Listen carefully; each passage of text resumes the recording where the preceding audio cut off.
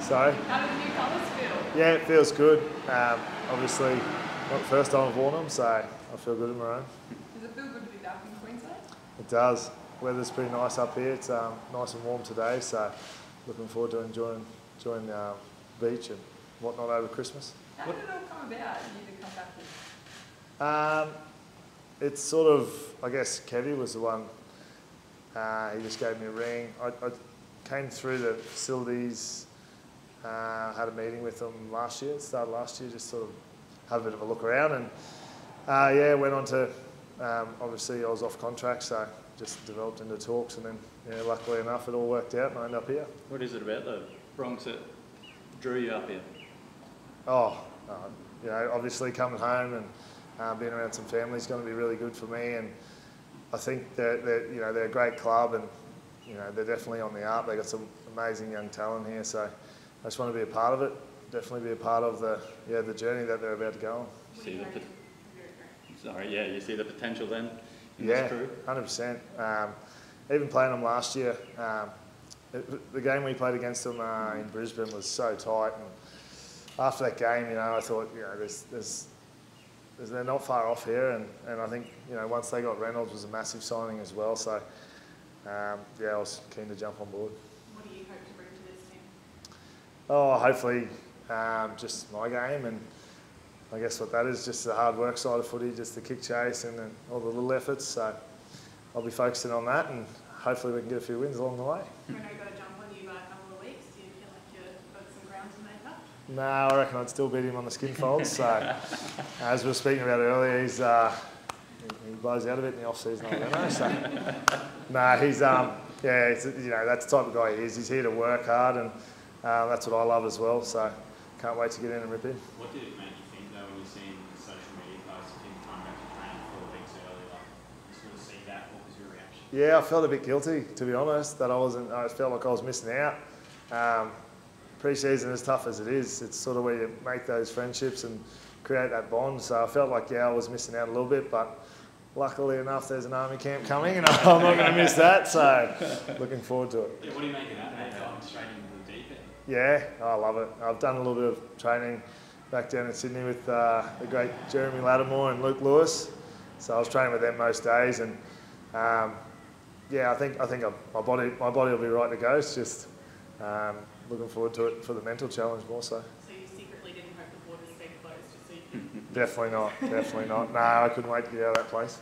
Not the first time you've been at the Broncos, obviously playing 20s here. That was 2012. Like, how much has changed in that time? You, the club, everything? Yeah, well, that was a lot. Fair bit's changed with me. I was a fullback back then, so not quite as fast as I was. But the club's obviously changed a lot. You can see the facilities are amazing, and they're already amazing over there. But yeah, I guess a lot of the people working behind the scenes of the club being reshuffled around, and yeah, there's a lot of the older boys that were here have obviously moved on. So it's a total different outfit here now with the young guns coming through, and it's going to be awesome to see what they can do. Being in Queensland, did you grow up a Broncos fan? No, I was actually a Manly fan as a kid, so but obviously you always had a soft spot in your heart for the Queensland teams, and yeah, I guess once I started playing footy, then supporting other teams sort of went out the window. Mate, the youngest of 4 boys?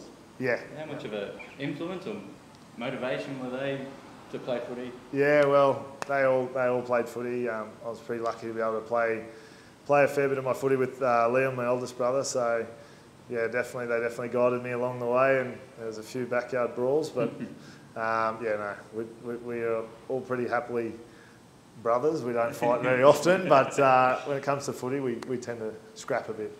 How'd you feel departing Penrith after a near perfect year?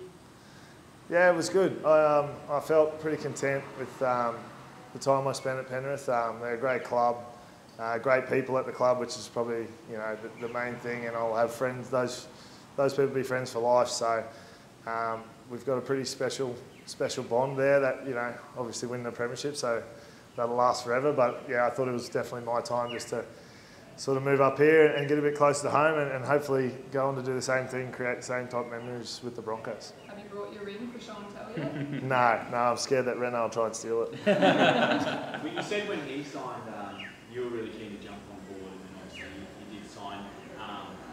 When you signed, was there any communication? Did he reach out to you at all? Has there been communication since you both signed with Broncos or while? Yeah.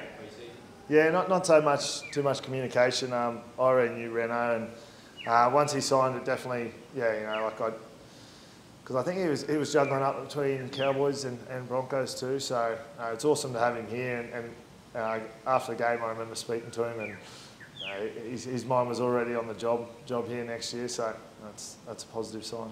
He is probably favourite to be captain. I know you said previously you wouldn't mind the job, so you two going to go at it. Oh, I don't think it matters too much. He's definitely a leader, and he's definitely got the runs on the board. So I'd love to have him as my captain. Have you had conversations with Kevy about like pushing for it, or what happens? No, I haven't really. Kevy's actually left me alone this off-season. It's been pretty nice, but I rang him a few times just to see how the boys are going, and we haven't talked too much about the leadership stuff. I guess we'll just do it with actions, not words, and I guess it starts this weekend with the Army camp. I feel like it's one of those questions that all of us keep asking. I don't know why we're so infatuated by it. Yeah, I know. Yeah. Do you understand why we are? Not really. I don't think it matters who the captain is as long as we're winning games. From a family support point of view, mate, they obviously would have been decked out in Cronulla kit and then Panthers kit. It's going to be easy to get them in Broncos kit, but they jump on the bandwagon. Some of them already Broncos fans historically. Yeah. Well, I think there's plenty of people out in Charleville that are already Broncos fans, and I've been lucky that my family just follow me wherever I go, and to their own expense. So they've got a few jerseys that they might be selling. If there's any Penrith fans, hit my family up. But I'm very lucky to have family I've got, and they support me everywhere I go. So this year's Christmas present sorted, then you're just going to swing by the Just go straight past next door. No, I'll sort them out some gear maybe in the new year.